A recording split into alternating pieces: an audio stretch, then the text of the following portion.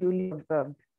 On behalf of Secretary General WASME, Dr. Gyan Prakash Agarwal, and entire WASME team and e-group team, I, Dr. Sampa Banerjee, Executive Director WASME, welcomes you all to Ubuntu Global Business Opportunities Trade Promotion Discussion Series. The series is first of its kind at WASME International Secretariat. Today we have 30 business delegates attending the meet. I welcome you all. I am very honored and happy to share the opening remarks on this very important theme, namely international trade opportunities in Africa. Lot of opportunities and different trade commodities are there in Africa to develop the trade relationships. Only we need to focus ourselves on few development plan pillars, that is high quality international connectivity, identification and strengthening unique rural products, sustainable mobility, economic resilience, willingness to expand the business, because today the whole world is based on a shared economy. So connecting Africa in terms of business opportunities will be building the business pillars towards shared economic possibilities, which is one of the broad objectives of the African Union, and all we are doing our share towards attending the agenda. As you all know, that global economy interconnected, and we all are facing the polar image of the pandemic of COVID-19, and presently the Ukraine-Russia conflict, which is again matter of concern. With this perspective, we are here to discuss how to design a strategy and inclusive approach towards identifying trade opportunities in Africa. The whole African continent has full potential, wild stone, gas, cereals, agricultural products, especially the natural resources, advantages, opportunities are the almost all the 55 countries of the African continent is aggressively working for promoting the SMEs. Reason behind this, that we have realized that MSME plays an important role in developing the economy. If we take the example of India, you will find that MSME contributes 30% of India's GDP. The share of MSME related products in total exports from India during 18-19 is 48%. The MSME sector accounts for 95% of the industrial units and approximately 50% of exports. Besides, this provides employment to almost 100 million people, making it largest source of employment after the agriculture sector. The development of this sector thus holds key to inclusive growth and plays a critical role. During the course of the event, all the relevant issues related to the topic will be covered and addressed by eminent speakers and panelists, such as presentation on Mauritius, India Comprehensive Economic Cooperation, partnership agreement and business opportunities for Indian SMEs in Africa, etc. WASME since inception has been striving to strengthen the international cooperation to facilitate growth opportunities to SMEs between countries. With our members in over 100 countries of the world, WASME has organized hundreds of conference, seminars, training program, B2B meets, exhibitions. It has been, we enable SMEs in developing and least developing countries. So today's program on business opportunities and trade promotion in another significant step taken to find the business opportunities in Africa and promote trade to enable stronger collaboration between the business people of African continent and our member countries to further enhance trade and investment relationship between them. Here, we are happy to announce that 26th ICSME International Conference of WASME is going to be held on Johannesburg, South Africa. The program will be held from 30th December to 30th November to 2nd December. So I request all of you to join there, and our website is www.wasmeinfo.org, where if you click the event, then you will find the link there of the IC link. Do join, do your business there. We'll be happy to see you there physically. So that was the announcement of ICSME, and especially and work we do to SMEs, especially after the pandemic that impacted global trade badly, and there is significant drop following the lockdown in different countries. It has been more worse for SMEs globally. In this situation, initiatives like today's business opportunity made jointly with growth and WASME provides critical opportunities for SMEs. We are convinced and hope for many meaningful linkages, partnerships, and interactions.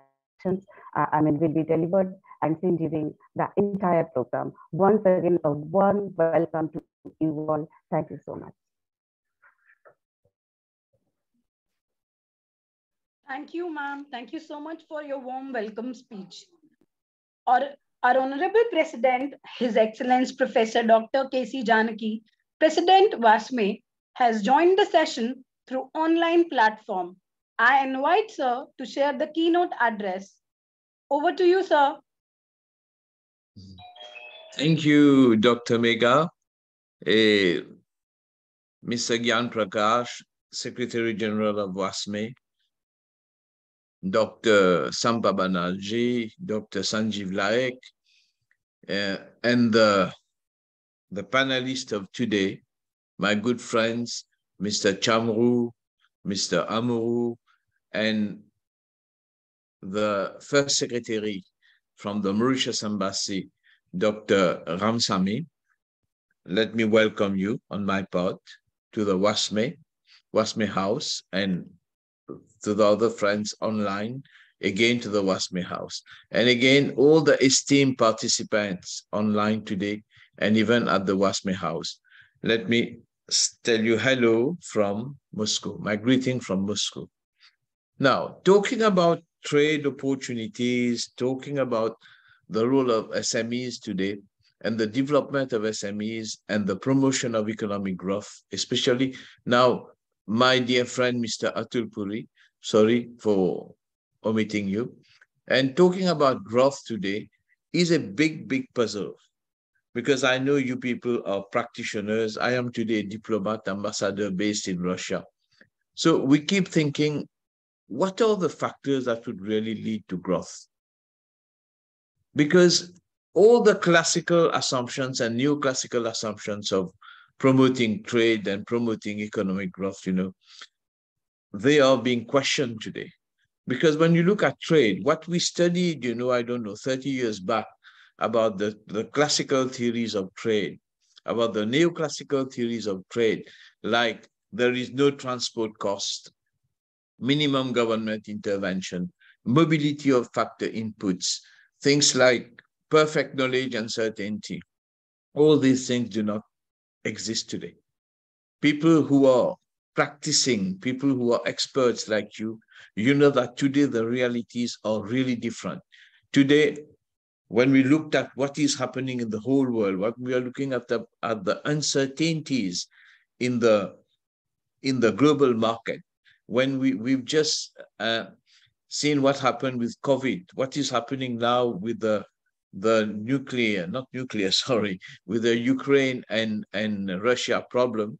So I think we have to revisit a lot of our ideas, a lot of our assumptions, not only about the promotion of trade, but also including the promotion of SMEs. And WASME, as you know, plays a very important role in the promotion of SMEs, not only in India, but also globally.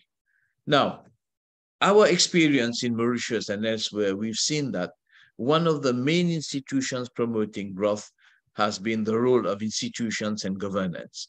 And this is where we should start with the right institutions, the right people, and the role of governance. Having the right macroeconomic and microeconomic framework, having the right going towards the best practice. And these are the main elements and ingredients today, because today, we are talking about the role of ICT, the role of AI, the problem with logistics.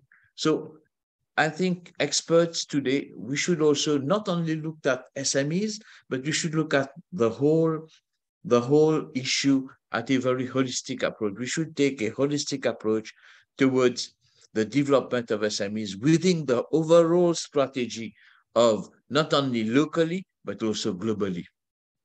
And I should also talk to you as ambassador because lots of people don't realize that the role of diplomacy in promoting trade is very important. I know that Mr.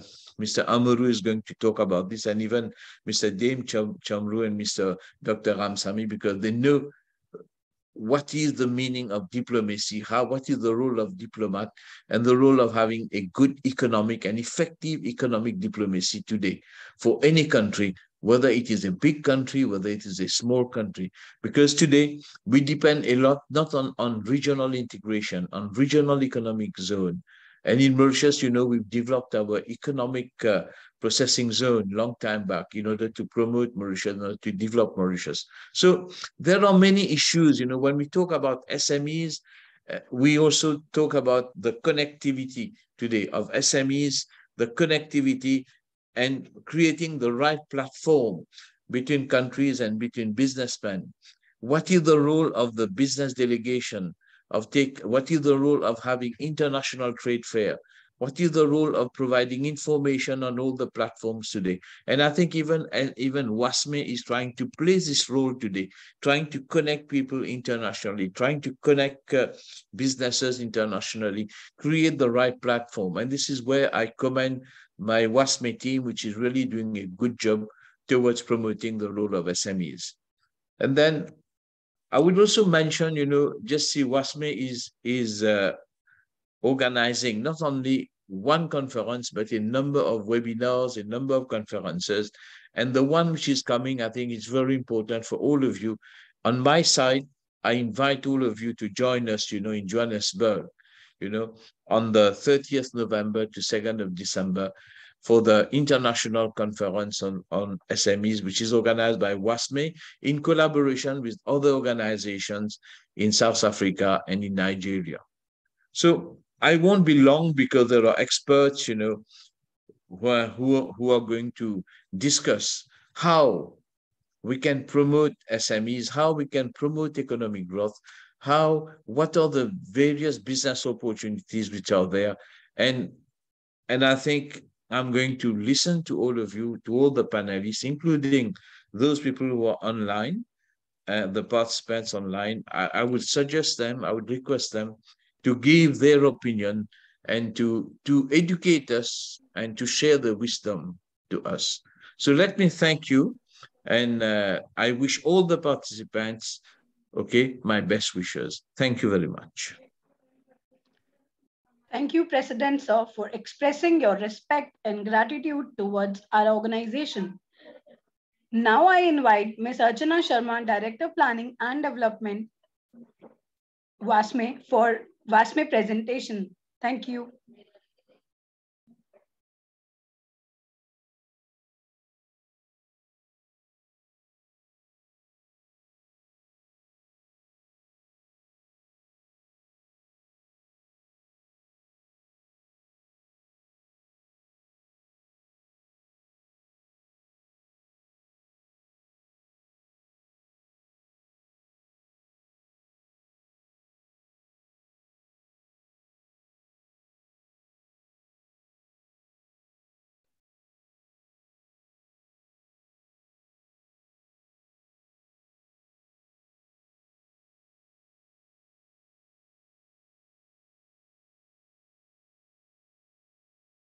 Ma'am, unmute yourself.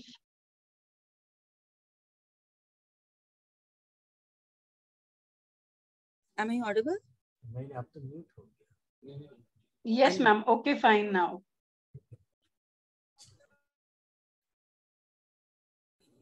I was just trying to. Is this better? Yeah. Yes, all okay. Okay. So, good evening, ladies and gentlemen, distinguished guests and dignitaries. Welcome to WASME House for this UBUNTU Global Business Opportunity Trade Discussion Series. So I'll be talking more about the organization World Association for Small and Medium Enterprises. So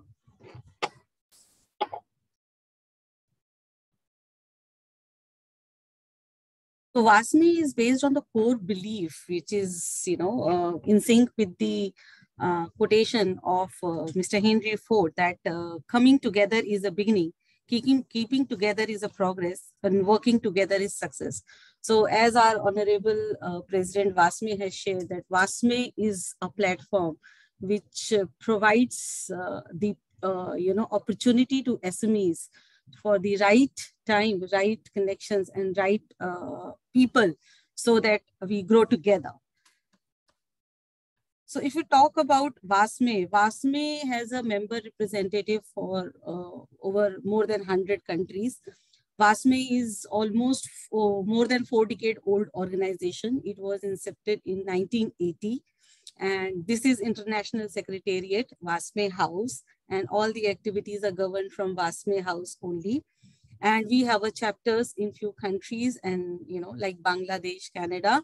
And if the WASME is basically, if we talk about, is the most representative and effective and leading global non-profit organization who promotes SMEs. And this is the only SME promotion organization or non-profit organization who has got consultative and observer status with most of the UN organizations, which include ECOSOC, UNCTAD, UNESCAPE, UNESCO, and UNIDO, and UNCITRAL and ILO. And we work closely with the international organization.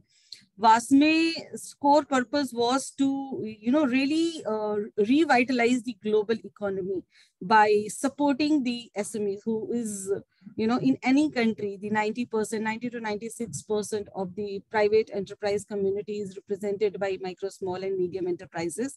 And that was the mission, that was the vision with which the WASME was incepted.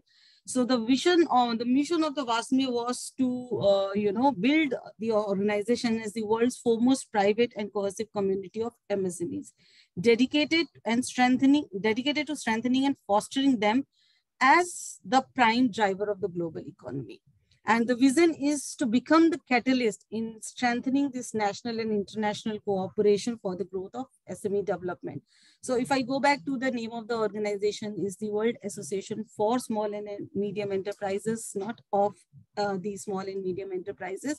So we work closely with the SME promotion organizations at different level, be it the government level and the private level, the bank, financial institution, academics, everyone, the civil societies, and everyone. So the WASME is spearheaded by global leadership, which is, we are fortunate to have His Excellency Dr. K.C. Janakee, Honorable Ambassador Government of Mauritius and Russia, as our president. And then we have, we are represented by 6 vice presidents in different regions. So we have Mr. Dumisani J. Misibi, who's the vice president in Africa. And then we have Dr. Friday Okpara representing Africa. And we have Mr. Zillur Rahman, who's representing Asia, Bangladesh.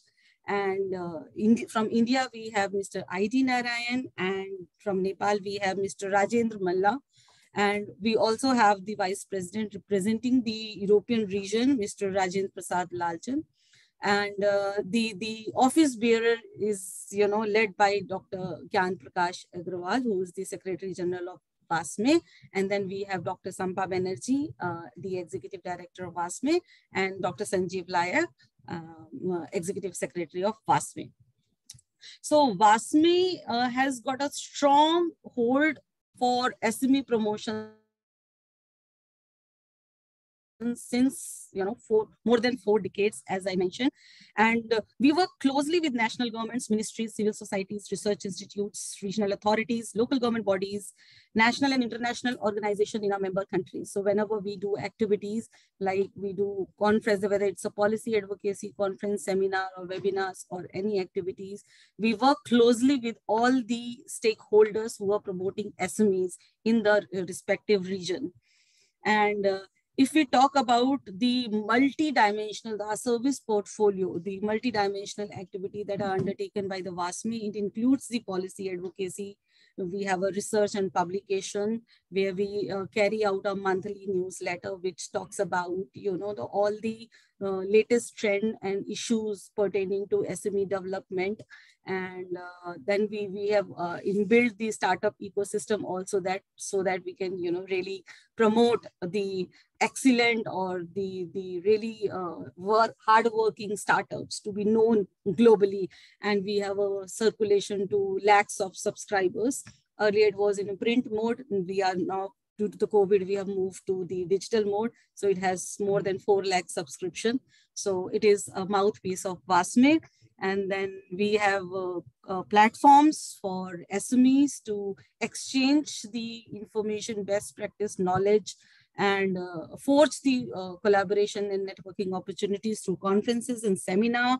And then we conduct training and workshop also for the capacity building of the SMEs, from the entrepreneurship development to skill development. We keep doing the training programs. And then we have this trade facilitation and this global business opportunity, Ubuntu and trade promotion series was part of this initiative. And whatever activities we carry out, this is based on the 5 core pillars of, really establishing the WASME as the, the most synergistic network of national government ministries and SME promotion organizations. So wherever the SMEs need our support, we have our strong network to provide appropriate support mechanism in their respective region. And then we promote, SMEs and we through policy advocacy. So whatever the challenges SMEs are facing, we are addressing those challenges to various platforms, from the ministries to national platform to even the UN forum. We collate the addresses, and then in the UN forum, we address those concerns.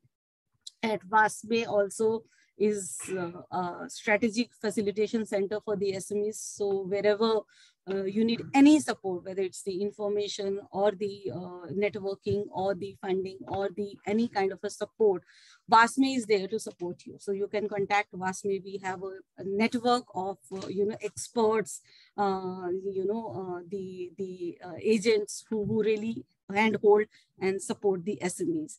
And also to create mechanism for the cost-effective international networking. So I would really say this initiative is part of that. So through this, we are really trying that, the African countries and the Indian SMEs, both the SMEs of the different countries can really network with each other and really get benefited through this WASME platform. And we are happy to collaborate with eGrowth for that and catalyze this mechanism to the SMEs. And next I'll move on to, this is just a simple roadmap of our annual flagship international conference on SMEs. So our president and executive director both have spoken about it, this conference. So far, we have conducted 25 ICSMEs. This year, this is the 26th edition, and this is going to be held in Johannesburg from 30th November to 2nd December. And this time, we are really addressing, through all these conferences, we have addressed the key challenges of SMEs, globally they are facing. And this time we are addressing the recent crisis that SMEs have faced because of the pandemic, the floods, the climate change, the Ukraine-Russia war. So how these SMEs are resiliently, facing those challenges, and how the different economies and the government bodies can really create this pro policy framework for the SMEs to thrive in those, crisis time as well. So this conference is focusing on that aspect, and the South African Small Business Department of Small Business Agency and the government, we are trying to invite the government of Mauritius. They have consented to participate in this ICSME, and then we are trying Bangladesh, Nepal, and so that at the policy level we can exchange, we can bring in the best practices and learn from the operated economies and help the developing countries to formulate those strategies. And apart from that, the ICSME, another highlighting factor is the SME Excellence Award, which is also integral part of ICSMEs. So we are trying to reward those SMEs world over who have really done very well in those crisis area. So if you want to nominate, you can write to us and we can, take it this forward to us. So Wasame's strength, if I talk about the Wasame's biggest strength is it's the oldest organization. It has a 42 years of experience. We have a strong network of, in global world over. We have a close association with UN organizations. We have carried out various key projects, and during the pandemic time, Wasame has collaborated with Amazon AWS to really provide this digitization support, which is, this digitization is the key aspect for them to really strive, because all those during the lockdown, all the logistics and supply chain was hampered. So this technology integration is very important, specifically the IT. So we are really trying to help SMEs in the best possible manner. We have conducted 26 ICSME and hundreds of regional and conferences. And we have a strong advisory board. We have a people to really guide us and who can really take the SME concern forward so that they can strive. Wasame is a membership-based organization. If I talk about the benefits to the member, it is categorized into information assistance, enterprise support, business support, platform to participate in the knowledge support, exposure visit. We conduct buyer-seller meet. We take the trade business delegations to different countries, and we really facilitate the business delegation from different countries to Wasame House and India. And then through our platform, we really provide this branding opportunities for the organization to be seen in the global platform. Because in ICSME, if I talk about, which is the biggest global platform of Wasame, more than 300 to 600, depending upon the objective of the particular region, we have a participation. It's a huge platform for your company, your brand, your organization to be seen on the global platform. So our membership categories are of basically 4 types. We have a general, permanent, associate, and associate India membership. Associate India is open for the private SME community, and the general membership is primarily for the SME promotion organization and the decision makers, the government organization. And the permanent member is a lifetime membership, and associate members is the organization or individual who are supporting SMEs through their technical and professional services. So what the benefit the members get when they become part of the Wasame family? So we just do not provide these services to them. We build on with them, So we build on with them to promote SMEs in their region with their collaboration. So we do a lot of agreements for the trainings, for innovation, the excellence, the technology transfer. So whatever is the need of the member country, we undertake that and take this forward. And the members also get this global platform to really talk about their initiatives to the global audience, and they get the speaking on the various large conferences they can represent their organization. And then as I spoke about the customized services, we provide the advisory services to the institution, individuals, and the organization, and all the knowledge support, technology support, trade facilitation, and financial assistance and market linkages is there. These are the few leading member organizations that is there with Wasame. So the Ministry of Industry, Nepal Chamber of Commerce, Small and Medium Development Agency of Nigeria, FinCorp Swaziland, all these are the members. And these are the key stakeholders with whom we work closely. And there I come to an end to a presentation. So this is, if we see, this is the snapshot of the 2017 ICSME, which was inaugurated by the Vice President of India and attended by the Honorable Industry Minister from Government of Mauritius, as well as the Government of Bangladesh. And then we have a Vice Presidents of our organization and our leaders on dais. So there also we basically launched the position paper for SMEs to really initiate the crucial agenda of integrating SMEs with the Sustainable Development Goals. So we are building on that through various aspects. So thank you so much for your attention.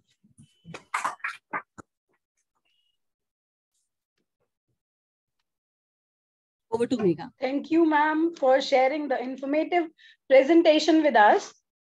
Global Business Opportunities Trade Promotion Initiative by WASME and eGrowth.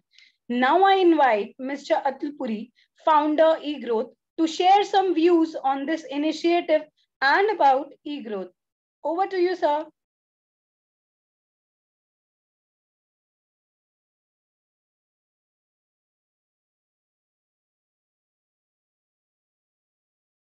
Being short in height, you're visible. All right. So good evening, everybody present here in person and everybody who's available with us online, all the dignitaries. I'm sorry, I'm addressing the diplomats for the first time, so I would not probably be thorough with the proper channel. So please forgive me for that. Thanks, Megha, for inviting me.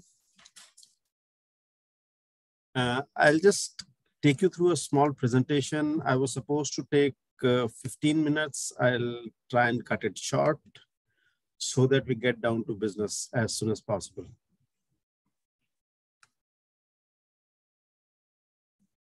The first piece, anybody, or rather let me invite some of you who would know what is the meaning of the word Ubuntu.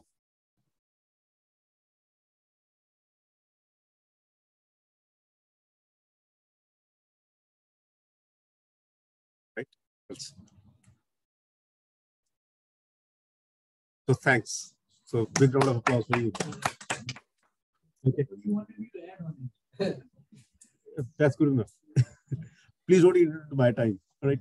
So Ubuntu is, it comes from South Africa. I think the language is Zulu. The meaning of the word is I am because you are. And I thought this was an appropriate term which we could use for this initiative, because today we are world citizens. As a world, we are one. We may keep on fighting as nations. We may keep on fighting as in different manners. We find enough reasons to do that. But then there is only one reason to live, to come together, and that is that we are on the same planet. So Ubuntu was the thought process with which we started. Right? This is the first in the series. You may not be very comfortable. You may not be very, you may have been thinking that it should be at par with the Taj Hotel. We will go there. All right. And thanks, sir, for taking time out and being with us in person. Right. I'll take a couple of minutes to share more about eGrowth, and then we'll get into the real conversation. At eGrowth, we cultivate opportunities. We are farmers. Okay. We're a multi-channel sales and marketing, sales and business development platform. We nurture relationships and use technology to grow business. And we're here to ensure that there is measurable growth for everybody. As an idea, eGrowth was conceived in 2014. And over the years, we've built a community of around 60,000 plus entrepreneurs, most of them in India and some of them outside of India as well. We choose to be frugal. And if you don't know frugal, go to Google. All right. So we look at opportunities or methods in which we spend less and get a larger value out of it. And we realized that this was the kind of thinking what WASME had, and we tied up with them so that we could take this further to the people. All right. Vasme has been doing it for more than 40 years. We would have probably done it in another 20 years, considering the technology is there. But rather than doing that, we thought that let's join hands and take the mission further. So thank you for accepting us, sir. This is some of the media coverage. Long ago, there used to be papers and a lot of things used to happen in papers, and that is what you can see here. These are some of the events that we've conducted in the past. We used to meet in person earlier also. All right, some more, yet some more. We've been raising a community. So some images for that. Now, India MSME story, Dr. Banerjee spoke about it. So Dr. Banerjee, thanks for covering it up. But since it is there in the slides, let me take a couple of minutes on it. These are some of the photographs which I clicked when I personally traveled to different parts of the country so that I could have a feel of what it is to be a businessman. India has around 634 million business owners or MSMEs. They contribute around 50% of the exports that happen out of India. And the manufacturing output is around 1/3 of total manufacturing that happens in India. And share in GDP is around 29%. And yet, if we see, MSMEs don't make as much money as they should.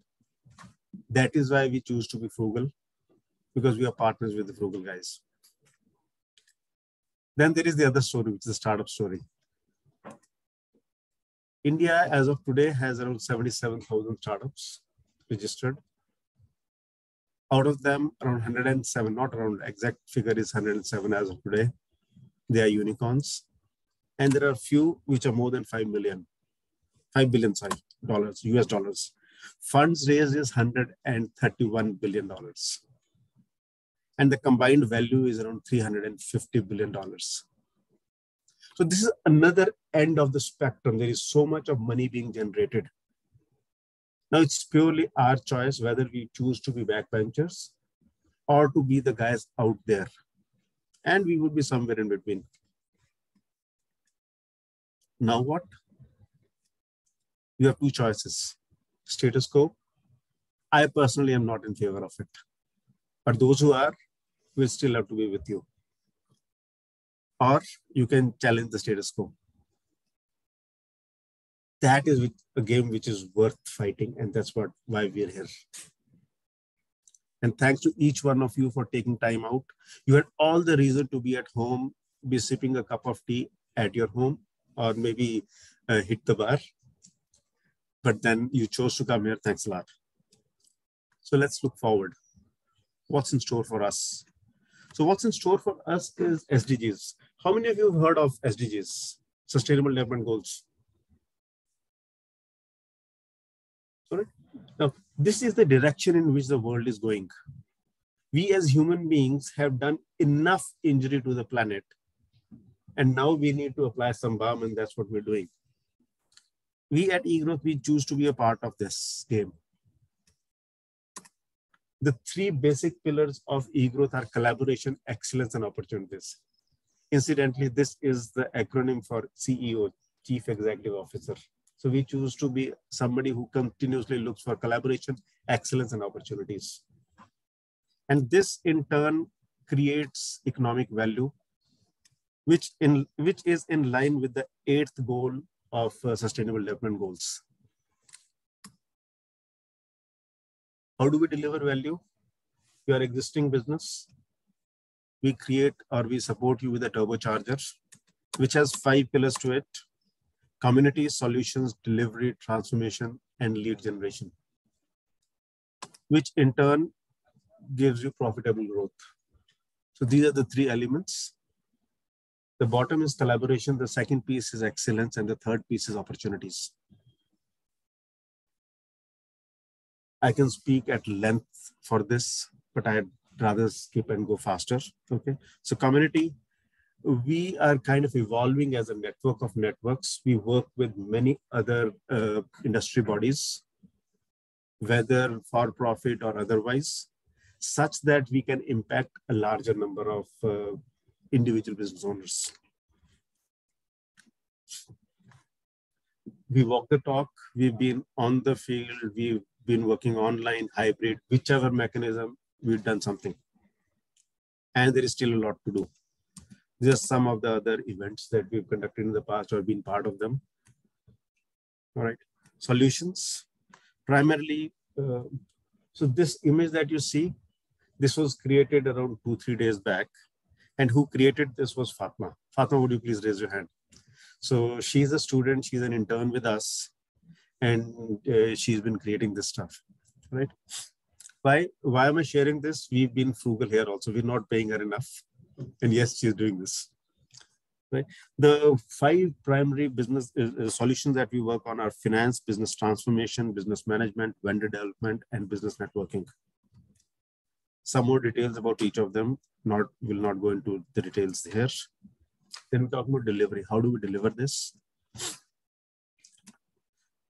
So you share your challenges. You got an executive team with you, and in turn work with the delivery partners. There are some pieces which we deliver ourselves, others we deliver through delivery partners. This is the primary model. This is the small team. So for a very long time, I was a lone ranger and I was doing it alone. And then I thought, let me just get out of the shell. And so right now we've got a team of 9 people, which is growing. So in the bottom line, 2 of them are here right now. Fatma is here, and then Puneet is also here. Puneet, would you raise your hand, please? Yeah. Thanks for coming. Yeah. Okay. So essentially working on mentoring piece, business consulting, as well as on community and content. There's some of our delivery partners. And then transformation piece, we've got a mentor board, we've got an executive team. We have a large pool of subject matter experts, and we'll be glad to help you reach out to them. And I also run a platform or a training platform, which is called as Design Your Business, because I believe that most of the businesses, they collapse or are not able to get their due because they're not designed well. And then we also work on the market research piece. And then lead gen, unless there are leads, we don't get customers. So here, so the universe is around 8 billion people today, out of which there are some people who know about e-growth. So there are only 2 kinds of people, those who know about e-growth and those who don't know about e-growth. So those who know, we keep on expanding that community. Within them, I call them as the consumers. They are those people who consume our content, who participate in our events. And then within them are the subscribers. These are the ones who paid and become part of our, who are contributing such that we're able to deliver better. And then within them, there are some of us who are the partners, all right? We cultivate leads through marketing, events, automation, international business. So right now we're partnering with Wasme so that we can reach out to the larger audience. We can also reach out to the international community, right? So we keep on stitching such relationships. We are lead generation farmers. So the one in the middle, that is the image which you would have seen in the past couple of days. Sometimes you would have got pissed off that it is coming too often, but then that was the only way you could have been here, right? And then on Tuesdays, we have an online event which is called as Opportunity Exchange, which is a business networking thing. It happens at 5 o'clock India time. All of you are most welcome to please join. How can you associate? You can associate as a partner, as a subscriber, as a consumer. There's a lot of content which you can consume on our website, on YouTube channel, and elsewhere. So connecting the dots. The business landscape is changing. There's no denying. The changes are ongoing and they'll continue to happen. And India has a strong MSME story, and you have the choice to challenge the status quo. eGrowth can help you, and you take the call. This was a little bit about us, and I did take some notes of why Africa, but then when there are stalwarts, I would rather leave it to them. But I must definitely say we started with Africa as the focus area for a simple reason that Africa is probably the fastest growing continent on this planet today, all right? And that is the only place which is still not plundered enough. And before that happens, let us start contributing, all right? not to go and plunder, yeah. Okay, so thanks a lot. Megha, over to you.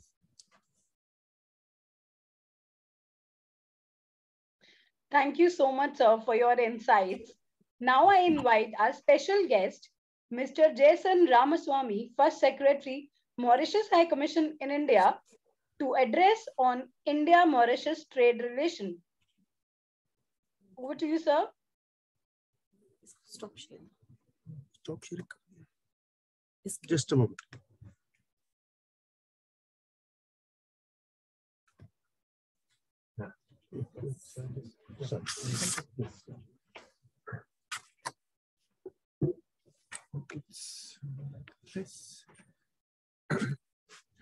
Hi, good afternoon, everybody. Dr. Banerjee, Executive Director of WASME, His Excellency Professor Janakee, President of WASME, and also our ambassador in Russia, Ambassador of Mauritius. Mrs. Chamroo, I had a pleasure to meet you today. Director of WASME, Director of Planning and Development for WASME. Mr. Puri, founder of eGrowth.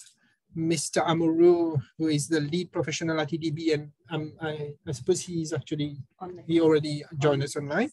And Mr. Chamroo, Senior Consultant at CITC Mauritius. And Dr. Laik, which I just met now, Executive Secretary of WASME. And ladies and gentlemen, I would like to, first of all, thank you for inviting the High Commission to participate in this laudable initiative by WASME, and whose objective is to provide information to potential SMEs in India who have an interest towards the African market. That's my understanding, right? Mauritius is ideally placed to play such a role and to link India to the African market. Mauritius and India share a long, very, very long-standing historical, bilateral, and economic relations, even cultural relations, which dates back to the 18th century. Over the years, the contribution of India has been significant at the different stages of the economic development of the country. And India's presence in our economy is likely to be further strengthened with the implementation of the Comprehensive Economic Partnership Agreement, the CEPA, which was signed between Mauritius and India in April 2021. I'm not going to go into the details of CEPA because Mr. Amoroo will, I'm sure Mr. Amoroo will elaborate further on that. But I just want to highlight some of the specific aspects of CEPA, which is, first of all, this is the first trade agreement that India signed with Africa. So Mauritius is lucky to be the first country for that. And it marks an important milestone in our trade and economic relations with India and opens up new opportunities for the business community in both countries and both countries towards Africa as well.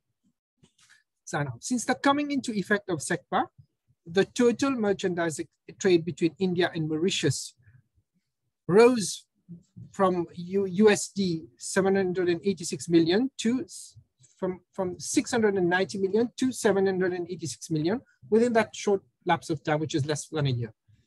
And the three main components of the CEPA are the trade in goods, trade in services, and the comprehensive economic cooperation chapter, which is an important pillar of CEPA.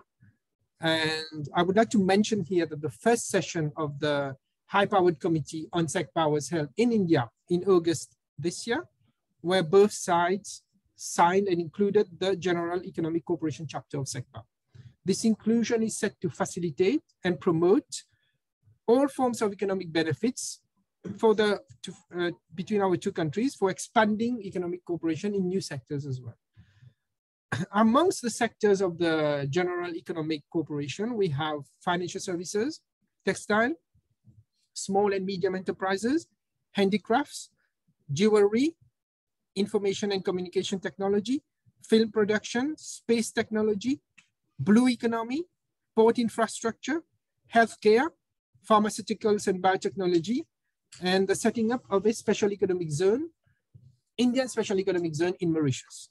And finally, we also have renewable energy in forming part of that general economic chapter.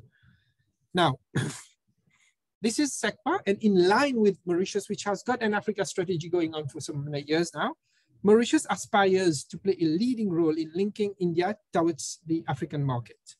The SECPA is therefore the platform to enhance partnership between India and the African countries. So this joint economic initiative will enable India to use Mauritius for expansion of the business into continental Africa. Africa represents a very big market, about 1.3 billion consumers, which is projected to reach 1.7 billion in 2030. The SECPA provides a competitive edge to Indian companies to enter this vast African market. This is possible because Mauritius has the duty-free access on a market of 450 million consumers by virtue of our membership to the SADC and COMESA. SADC is the South African Development Community, and COMESA is a common market for Eastern and South Africa. We're already a member of these two organizations. And in addition, the coming into force of the African Continental Free Trade Agreement in January opens more opportunities for trade through Mauritius towards these markets. Now, I gave you an overview of the business and investment opportunities that Mauritius provides through SECPA. Now, let me give you some reasons why you should go through Mauritius to invest into Africa. Mauritius is considered as one of the best places to invest in Africa. Democratic principles, rule of law, political stability, and transparency where investments are secured by legislative provisions. We are continuously implementing reforms and streamlining procedures to make Mauritius an even more friendly business environment. We have one of the fastest transshipment facilities in the region. Consignments can be transshipped immediately onto another vessel, provided all formalities are completed beforehand. Moreover, Mauritius offers an attractive taxation policy with a harmonized corporate tax of 15%. Companies are exempt from capital gains and tax and dividends. Import of machinery, equipment, and raw materials are exempt of customs duties. And also, companies investing in pharmaceutical products, medical devices, high-tech products, and food processing benefits from a special 8-year tax holiday. I think this was in the last budget. I wish to highlight that the government has recently embarked on an ambitious project to develop a pharmaceutical and life science park. In addition, the government is setting up a pharmaceutical and biotechnology industry in its endeavor to diversify further towards high-value activities. These projects are designed to encourage investment in manufacturing of medicine for the African region and also to stimulate research and development. Mauritius aspires to become a regional hub in the medical field and is therefore providing a series of incentives to potential investors in that sector. So, ladies and gentlemen, my friends and colleagues online, every investor looks for a safe and secure jurisdiction while making an investment decision. I would like to point out that Mauritius has forged a reputation as a safe, trusted, and competitive financial center, supported by strong institutional arrangements and good governance. This is evident with the growing relevance of the Mauritius International Financial Center for driving investment to Africa. Furthermore, Mauritius is known as a clean jurisdiction of substance, which abides by all internationally recognized standards, whether in terms of AML-CFT, which is anti-money laundering standards, or cooperative tax jurisdictions. I would therefore invite you, ladies and gentlemen, to explore the business opportunities that Mauritius has to offer in a safe and secure environment. The Mauritius-India connection is unique, as we are connected by our ancestral, cultural, and historical affinities. Before ending, I would like to inform you that the Mauritius High Commission in Delhi is always ready to help.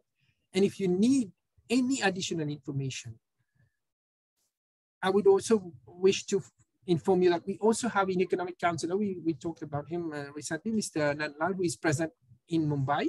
So any information that you need, we will be ready to help for additional information. And please let us know if you need our contact. further discussions on the matter. Thank you so much. I appreciate you taking the time to share these very useful information with us, sir. Thank you so much. Now I invite Mr. Oupendranath Amoroo, Lead Professional, Industry Sector Department, EDB Mauritius, for presentation on Mauritius-India Comprehensive Economic Cooperation and Partnership Agreement, Business Opportunities. Over to you, sir.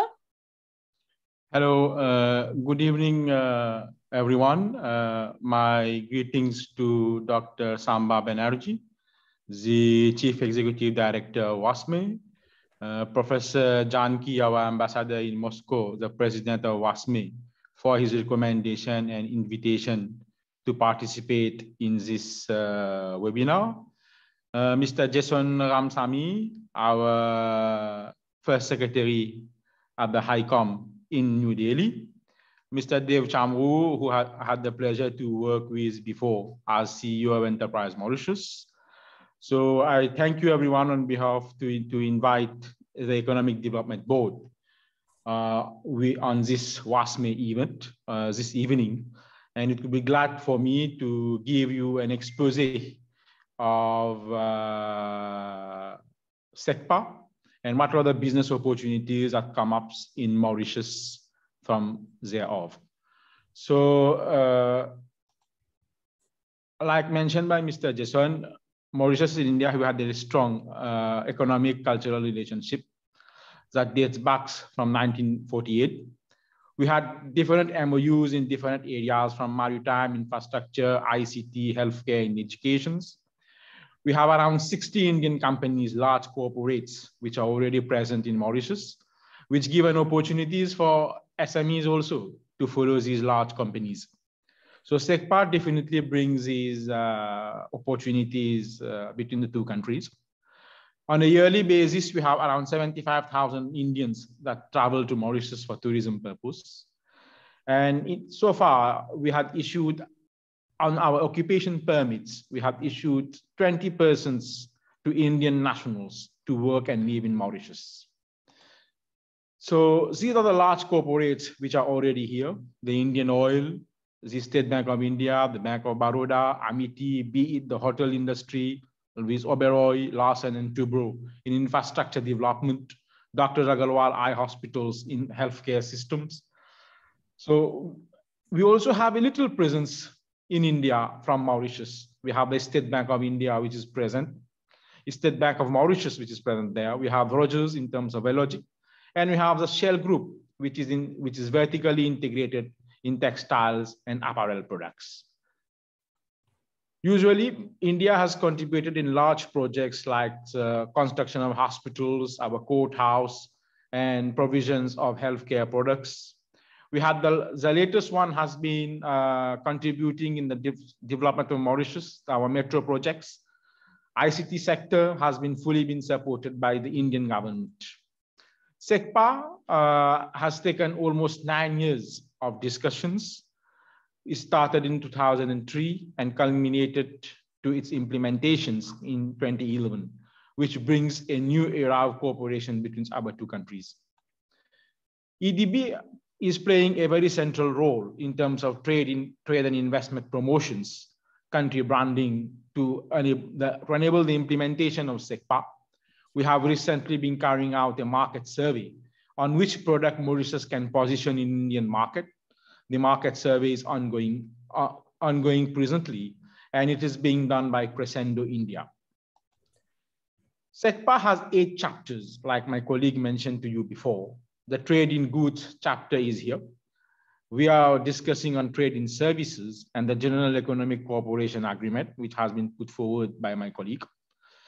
The trade in goods chapter brings all the components of rules of origins, sanitary and phytosanitary measures, and also addresses the issues of technical barriers to trade. When we talk about import and export between India and Mauritius, India remains the second most trading partner of Mauritius. We are already importing large varieties of products from India, be it oil, medicaments, cotton, boneless meat, shrimps, potato, onion, and fabrics, which are the main import product. And we are importing for almost $807 million per year. And this has gradually increased, the increasing trend.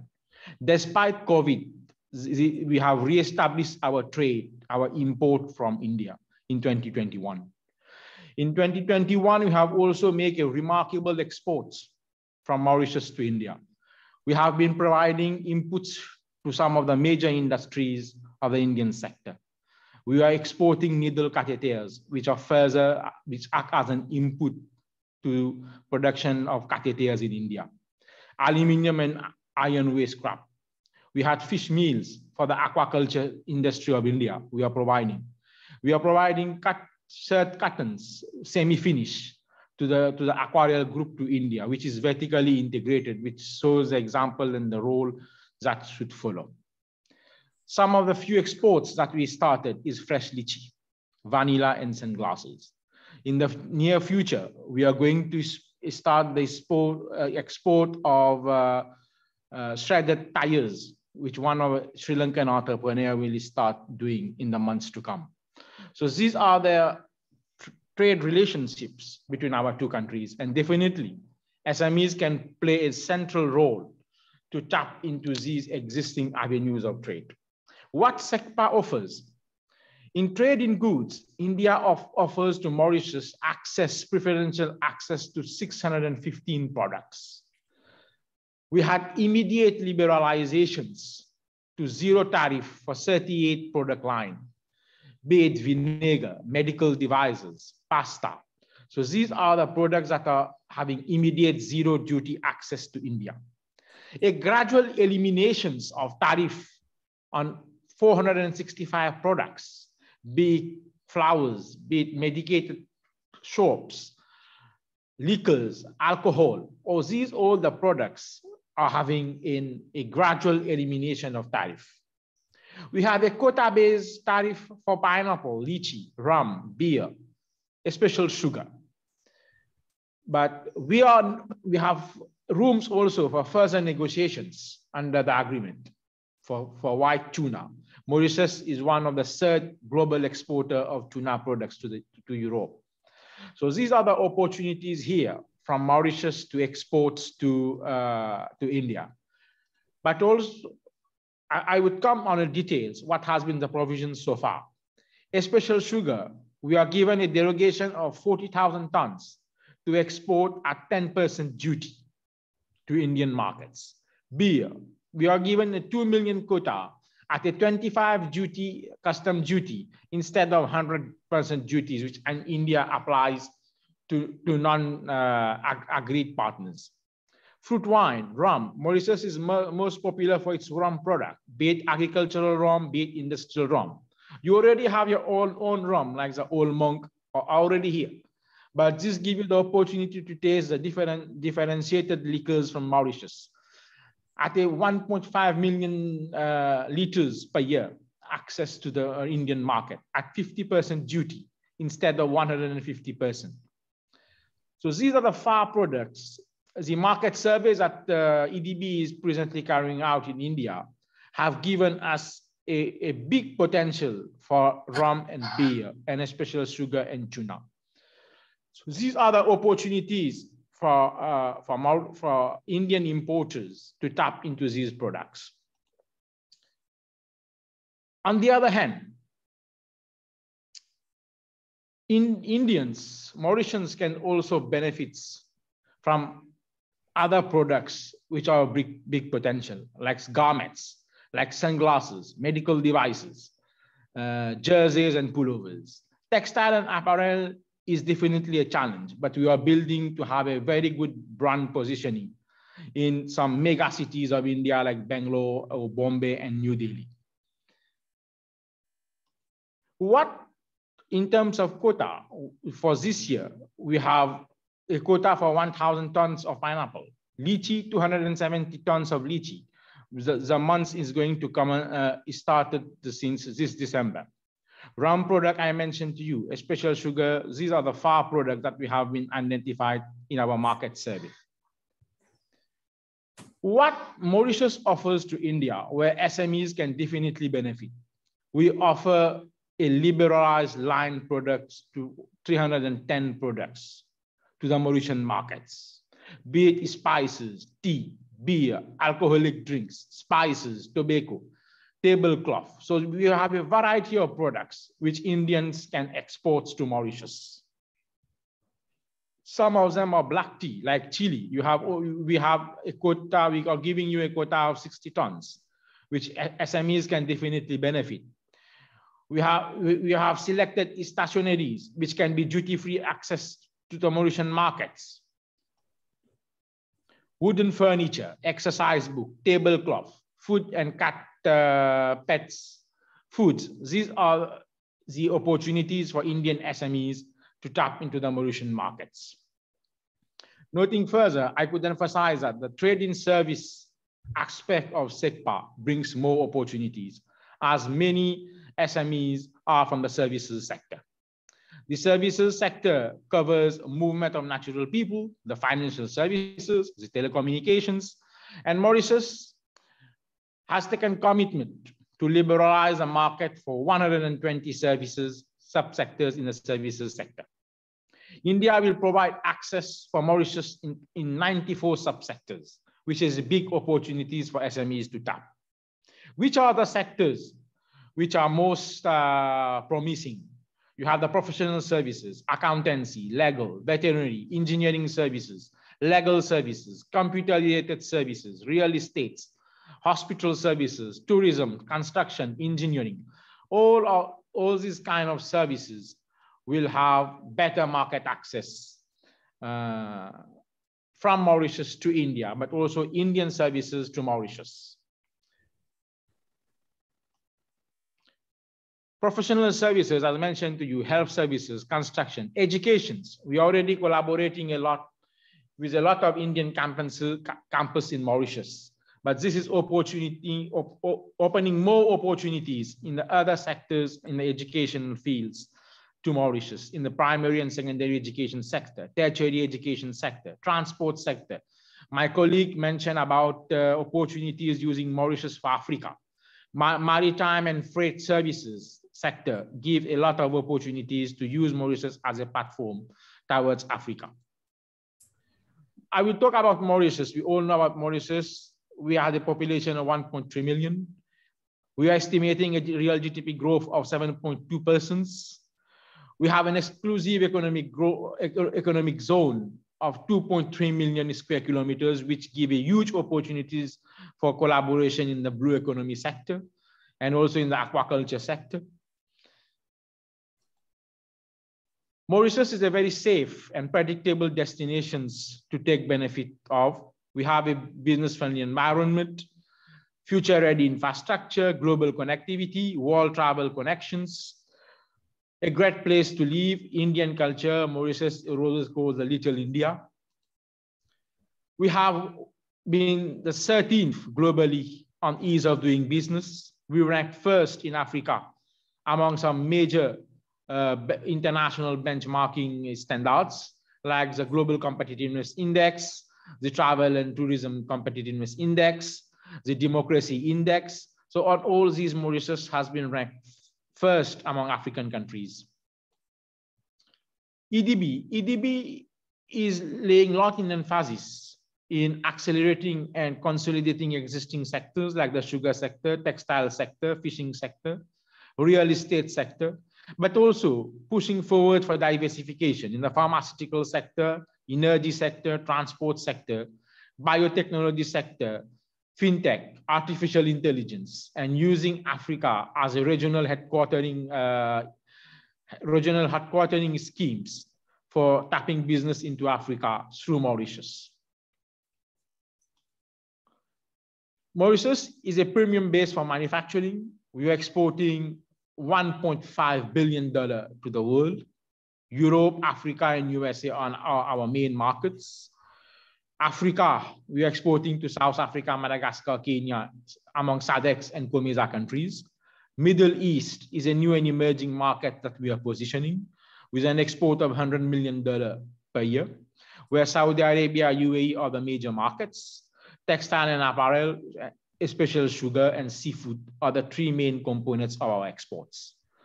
But there is opportunities to take advantage of a wider spectrum of agreements. The Africa Free Trade Continental Agreement is one of the opportunities being given. We have an FTA with Turkey, with EU, AGOA with America, FTA with China. So these are the opportunities here for different market access from Mauritius.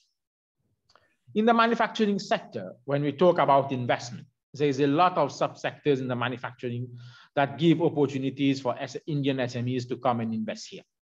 Be it in the light engineering sector, printing, packaging, plastic products, diamond polishing, watchmaking, agro-food processing, textile and apparel, technical textile is some things we are looking for. We are already allowed to export duty-free from India to Mauritius in synthetic fabrics, repair and maintenance, green technologies. We are putting a lot of emphasis in the sustainable development goals through emerging of new technologies like from recycling, from renewable energy, electronics products. We had a strong, vibrant free port sector, which have around more than 200 companies operating in our free ports, from where you can easily do bulk breaking, value additions to export to Africa, mostly COMESA markets and SADC markets. ICT sector, through the SECPA services agreement, you will definitely find opportunities in different subsector of IT, be it business process outsourcing, IT services like cloud services, consultancy and training, data centers, digital productions, animations, mobiles, games development, emerging some new technologies like online education, digital health technologies, and blockchain. These are the emergence. Last year, our government has passed the Virtual Asset Act, which is another opportunities for Indians to tap into. India has also its own Virtual Asset Acts, which has been promulgated this year. We are also laying emphasis in this new growth pole of virtual asset and fintech. And Mauritius has all the synergies from sandbox licensing, where you can use Mauritius for testing your product, market testing, and launch pad before launching the products in Africa. We have the real estate sector. Our real estate sector has been extremely attractive to the French and the British people so far. We have 7 residential investment schemes, property development schemes, senior living property development schemes. Actually, we have almost 120 projects in real estates, 4,200 foreign buyers, ranging from residence permits to 150,000 euro purchase of residence permits, different nationalities, and this sector has attracted so far $3 billion in terms of investment. We are coming with a smart city schemes where definitely Indians SMEs can do lot of projects related to smart city development, be it IoT services, IoT app development, mobile app development. So we are building a complete ecosystem for our for smart city development. We have 22 hectares of land available. We have duty-free investment incentive in this particular sector. And this is very attractive. Real estate is one of the highest GDP contributor of the Mauritian economy. We had a very fastest and robust business environment, no capital gain tax, no exchange rate control, rule of law. We have a commercial law, we have income tax and corporate tax are at 15%. You are allowed to have 100% foreign ownerships in Mauritius. SMEs are encouraged to do what we call joint ventures, are also most welcome. Fiscal incentives, when you are producing in Mauritius and exporting, you are getting 3% corporate tax. We had no duties on import of raw materials, no export duties.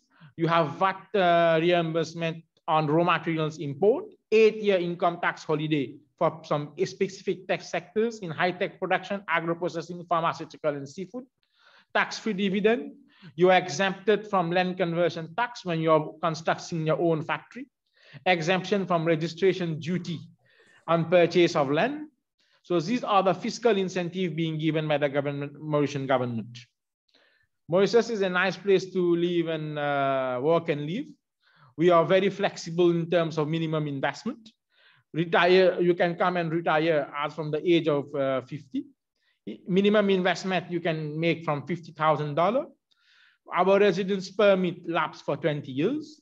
And recently, we have come up with a new scheme, which is for property development scheme for senior living, home for senior citizens. Mauritius, we have a growing aging populations. We are attracting a lot of investors to come and operate modern and flexible home system for elderly, for foreigners, for local people. I mentioned about smart city. And recently, we have come up with a premium visa. You can come and live in Mauritius and work for 1 year from distance. And we are attracting foreign nationals, professionals, digital nomads, families, retirees to take advantage of the 1 year premium visa. So these are the opportunities. So I thank you for your time and your attention. Like my colleague, I have my colleague in Bombay, Mr. Shiwaz Nandal, Mr. Jaysen is in New Delhi. It is most pleasure to reach out to them or to send us an email at EDB. We are here to assist you. Well, to assist you wherever possible to enable your project, your joint ventures, and make SMEs success in Mauritius and Africa. Thank you very much for your attentions. Thank you, sir, for sharing valuable information with us. Now I invite Mr. Chamroo, Senior Consultant, CITC Mauritius Limited, presentation on business opportunities for India SMEs in Africa. Over to you, sir. Good afternoon, everybody. May I ask our colleague to disable my screen sharing facility, please? You can set your camera, sir. You're not properly visible to us. Yes, it's fine now.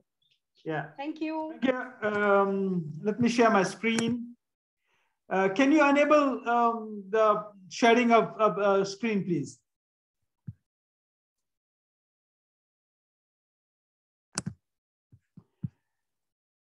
Good afternoon, everybody. All protocol observed. My greetings from I'm actually in Kampala, but I'm Mauritian. So I'll have a short presentation for you people. Yeah, there you are.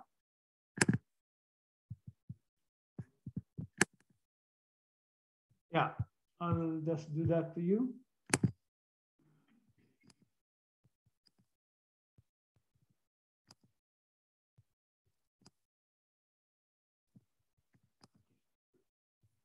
Put that on.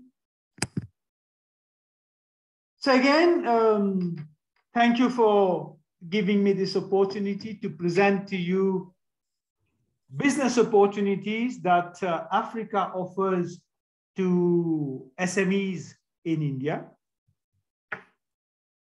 At the outset, I would like to congratulate WASME for choosing the word Ubuntu, which is a very significant word in African culture. It's actually humanity to others. It's interesting that business people are thinking of humanity to others, but anyway, it's a beautiful context, a very powerful term, and I congratulate WASME for taking that. Okay? Africa, ye cheez kya hai? We look at Africa. A lot of people who have never been to Africa may have all sort of ideas about Africa. People live on trees, people live in caves.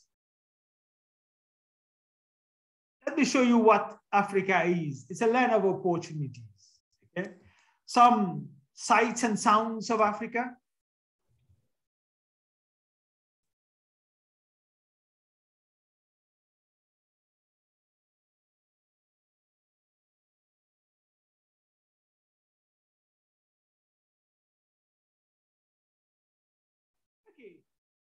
Africa is not a single country.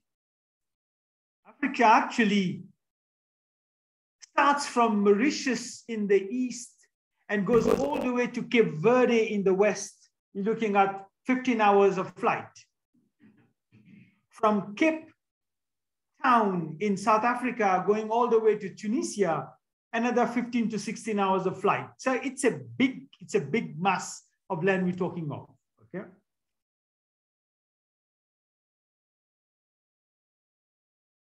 Before you do business with any country or any continent, it's very important to know what you're dealing with. But I must hasten to add that doing business with Africa is not a choice, but a must. Like you say, it's zaruri hai. Okay? In the old times, SMEs in India were very happy dealing with the local market of 1.1, 1.2, 1.3 billion, very happy with that. But globalization and technological advances have made that market an open market. And to survive for SMEs in India, you have to look at other markets. So which other market do you look at? Okay.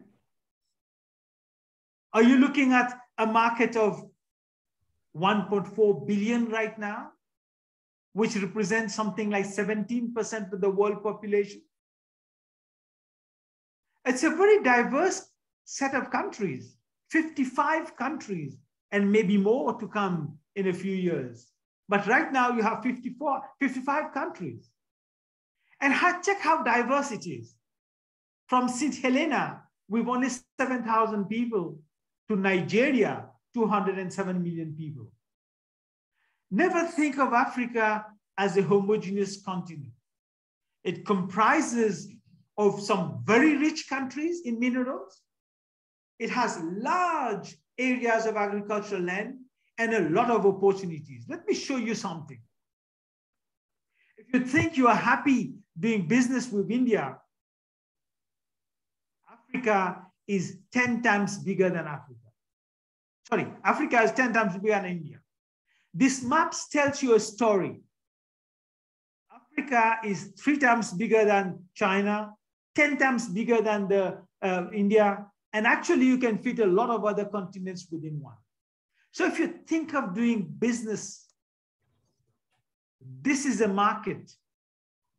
This is the market where you should be, whether you want to do business with or whether you want to do business in an emerging economy, and that's what it is. I like what Mr. Atul said about Africa being one of the fastest growing continents. Yes. You have around 10 African countries which are actually the most fastest growing economies in the world. Okay? So when you want to do business with Africa, this mentality of one time making fast money, that doesn't apply. If you want to do business with Africa, you must have a very long-term perspective of Africa because it's a growing market. It's an emerging market, and you have to grow and emerge along with that. Okay? Last year, it attracted something like $83 billion of FDI. And it's expected that the population of Africa by 2034 will be 2 billion people. 2 billion people out of 8 billion people, you know which market you're looking at. Interestingly, find out what McKinsey said. It said that by 2034, Africa will have the highest working population between the age of 16 and 65 at 1.01 million, which is billion people, working population, compared to India, which will have 1.068 billion. And China by then will have only 927 million. The European Union will have something like 337 million working people. So you're looking at the continent which is growing. You're looking at a continent that has the highest areas of arable land. 60% of the world arable land is in Africa. It is one of the fastest urbanizing continents, which requires huge infrastructural facilities. And this is where India can play a role and where the SMEs of India can find space. In Africa is huge. You have several hubs from where to operate. You want to operate in the West Coast, you're looking at Nigeria. You want to operate from the South, you have South Africa. From the East Coast, you have Kenya. From the North, you have Morocco. So it's actually, like I said in the beginning, a land or a continent of opportunities.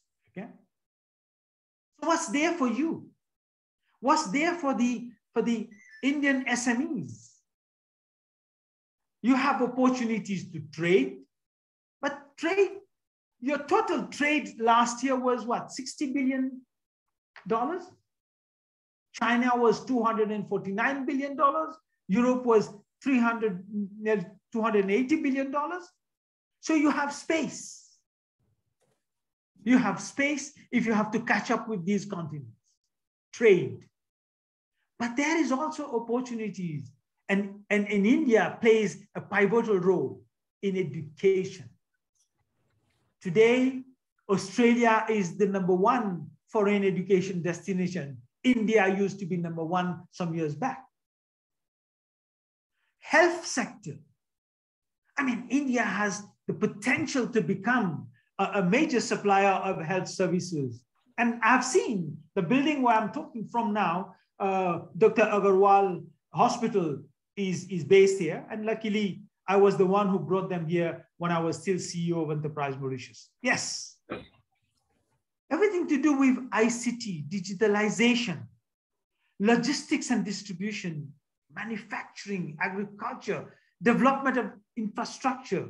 You're looking at the whole spectrum of economic development, like my colleague earlier said, looking for space for development. Africa is the continent to look at. Okay. India is not the only country who wants to do business with Africa. You find that American president every 2 years they visit 5 or 6 countries. Immediately afterward, it is followed by the Chinese president, and then it's followed by the Russian. Luckily, India has a strong economic diplomacy, and the number of embassies being opened in Africa is increasing. But you have to remember that you are not the only one looking or vying for the market. There are others. And this is the place where you should be looking at. Okay? So you have, how do you beat this competition?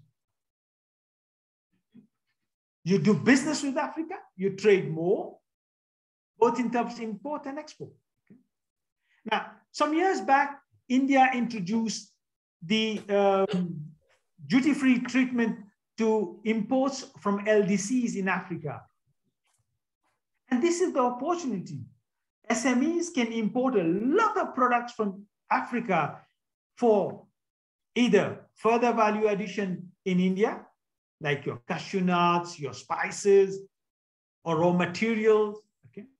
But you can also export.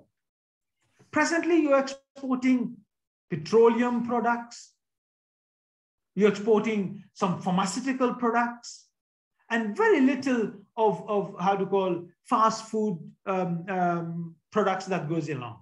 I'm presently in Uganda. 60% of the economy of Uganda is controlled by Indian investors. 60%, that's huge. So this is one aspect. You do trade, and that's what the best thing is all about. But you can do business in Africa with physical presence to optimize the advantages that you have. You know, Africa may not be one market, but with the coming into force of the Continental Free Trade Agreement, which comes up now, there are 54 countries there, you can produce anywhere in Africa and access those markets duty-free, quota-free. Okay? You can access the European Union under 2 agreements. It's called the Economic Partnership Agreement, or what you call the All But Arms Agreement. But you can also export to the US under AGOA, the African Growth and Opportunity Act. and to other countries under GSP. So it is a manufacturing base, but you have to be very careful. The laws in Africa are changing, and this is I'm addressing now to the Secretariat of WASME. You must create an economic intelligence unit within the WASME so that you are able to advise your members of the changing legal and regulatory platform. A lot of Africans are now looking inward. They're looking at import substitution. They're coming up with localization, policies. They're coming up with policies for beneficiation, local content policy. And if you really have to beat your competitors, you must take advantage of these policies. India has a large diaspora in Africa. Over 3 million Indians, diaspora members, are now living in Africa. And this is the best gateway to enter the market. You want to come to Uganda? I mean, you feel at home. Okay? Spices and curries and chapatis are now normal dishes in Uganda. You'll be surprised. Okay? And my colleagues from Mauritius did mention, if you're looking for a right investment vehicle to invest in Africa, to protect your investment, you can use the Mauritius, jurisdiction to structure your investment coming in. But do not miss the opportunity to partner with Africans. Okay? It is very important that such partnership is built, is sustainable over time. And this is how you get in. You have a first foot in the door approach. You come to the market. I think doing business from India into Africa is a gone phenomenon. If you want to do business with or business in Africa, you have to be in Africa. You have to visit an Africa. Okay? And there are many SMEs which have already set up business plans in Africa. Again, in all the countries. My colleague mentioned about Mauritius. When I was working for Uganda, we structured 3 huge investments from India into Togo. Now I'm organizing the investment forum, which is taking place in 2 weeks' time. And we're looking at having some joint ventures with Indian firms and African companies. So this is, again, the space what allows the best opportunities for Indian SMEs to go in. But you can also join hands with the corporates. You follow the corporates. They get the big contract. You come in as, subcontractors. So looking at Africa, you really have to be, have your finger in the pie. You must come and see what it is. So I'll show you what Africa is, what Africa looks like now. Okay, projects. This is Africa. Again, infrastructural development. Okay, so I'm very passionate about Africa. I'm also passionate about the Indian economy. So if you want to do business, either you do with or in, but it's the space for you to be present.